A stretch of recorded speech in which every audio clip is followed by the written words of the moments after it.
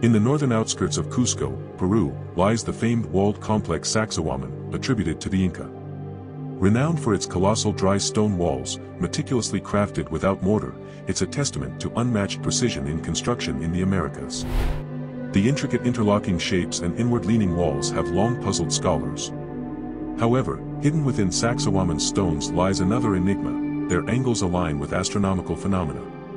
Dr. Derek Cunningham, renowned for his work in The Long Journey, 400,000 Years of Stone Age Science, proposes that ancient civilizations derived a primitive form of writing from lunar and solar observations.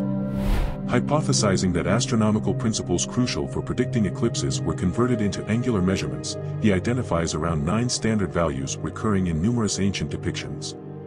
Examples include the Stonehenge lozenge, the Karga oasis spider, and religious artifacts from Cyprus.